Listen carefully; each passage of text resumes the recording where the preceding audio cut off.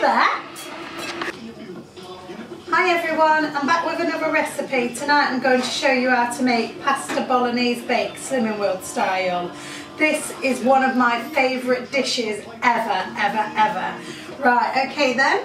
So basically I've sprayed the pan with fry light, just let that heat up. And I've got mince. The mince I've got is 5%. Let it on it so they can screenshot it right now. 5%. If you're using 5% mince, then it will make this dish a free food. But if you're using 10, 12, 15, 20, whatever you use, it won't be free food.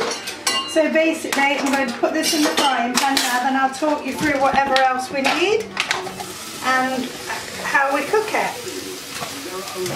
This has been one of my favourite dishes from day one. I absolutely and utterly love this dish. It is amazing. So while that's just cooking slowly, I'm just going to show you what else you're going to need. You're going to need mushrooms, a carrot, tin of tomatoes, oregano, I don't know whether I've said that right, salt and pepper, an oxo cube, and 2 bits of garlic. And also, if you're making this in 2 separate pots, because it will definitely make at least 2 meals, you need whatever cheese you're using to whatever grams you're allowed. Like I spoke to you before in my last video, I use the 50% fat, reduced fat from Asda. So I've weighed out here 80 grams. Not because anybody else is eating with me tonight, because my son don't like this dish, but I'm doing it so that tomorrow at dinner there'll be a portion as well for myself, even though I'm having it tonight, because like I say, it's my favourite. I could never get sick of it. I love this. So while that's on,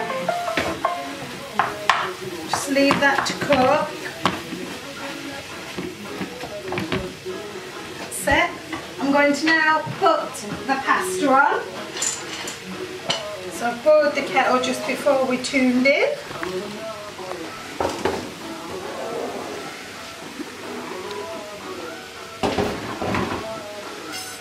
I like to use a dish like this so that you can see it layered. I just think it looks really nice.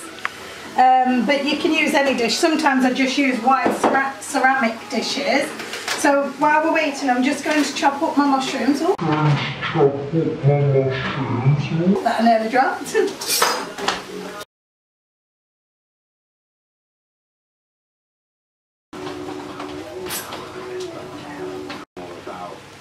So I forgot to tell you as well, you needed an onion. I forgot to add that in. So I've just chopped up the mushroom and the onion. I've put that along with the mince. And that's all cooking lovely. While I'm just waiting for, not waiting, but what else I need to do next, should I say, is put my garlic in. So I'm going to use 2 bits of garlic to put in this.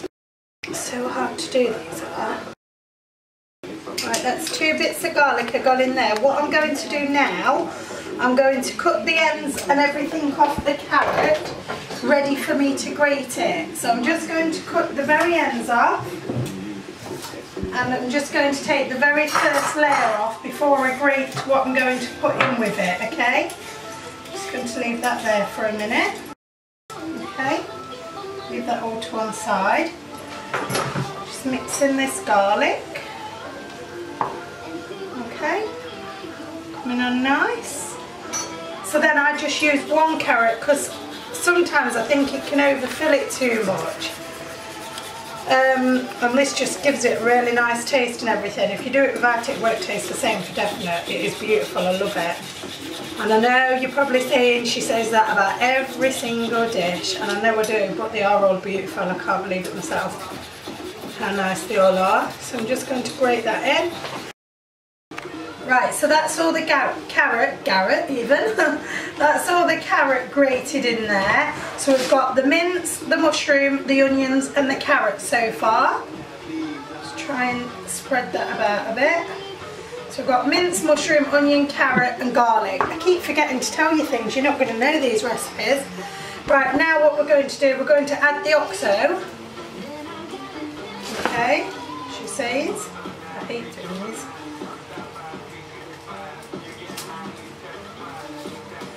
That's the OXO gone in. Just one OXO. Right, just chop that up. You can either use a stock or an OXO. I use either on this dish. I've done this dish absolutely loads of times because, like I've just said to you, I love it. And every time I've even done it for other people, they're like, oh my god, that is beautiful. I can't believe how nice it is. Right, now I'm going to put a bit of oregano in it. A bit of oregano, I think I've said it right. A bit of that. And I'm going to put a little bit of salt. And a little bit of pepper. So, in this recipe, we've got mince, mushroom, onion, garlic, carrots, pepper, salt, OXO or stock, whichever you like. Right, just leave that to cook a little bit longer. And then I'm just going to put a tin of tomatoes in. And then I just basically leave it to just get rid of and just simmer for a bit. And then I'll just put it in the glass dish and put the cheese over it and then put that in the oven. So I'm going to add my tin of tomatoes now. Add my tin of tomatoes. Lovely jubbly.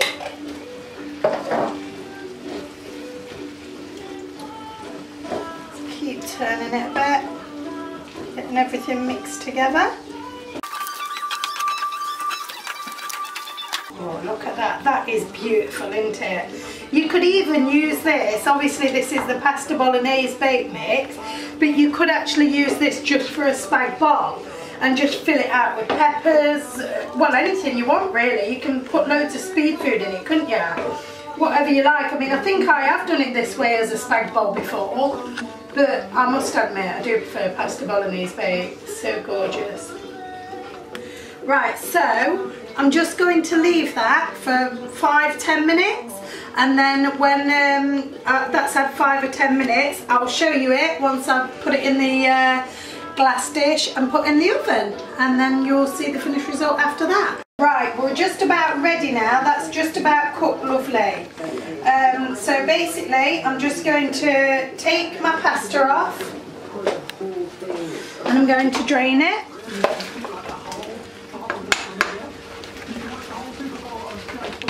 Chic.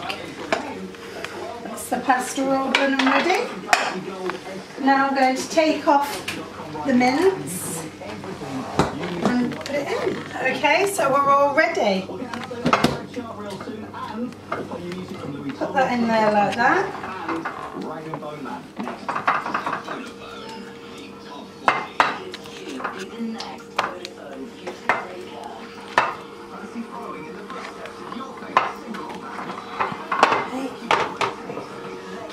Then I'm going to put the pasta on top. Oh, you can't beat this dish, it is amazing. Then I'm going to put the mince on the top again.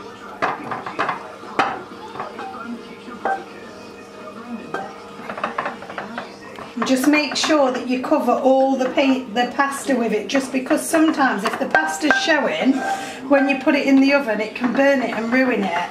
You know, make your pasta really hard, should I say. So that's that all done. That's looking beautiful, like I told you it would. And now I just need to get my cheese. And remember, I have used double the amount here because I'm using this for 2 different meals. Okay?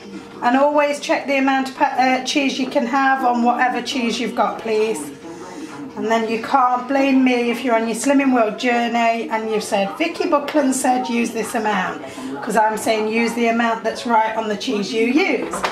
Okay, so that's that all ready now. Look how beautiful that is. That's going to go in the oven now just for 10 minutes.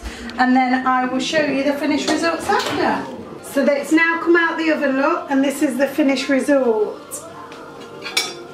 Absolutely beautiful. Oh, it's hot. Right. Look at that. Wow. That is amazing.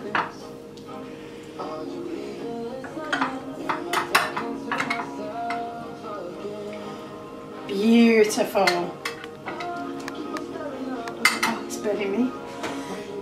Look at that bad boy. That is beaut. Now I'm off to enjoy, guys.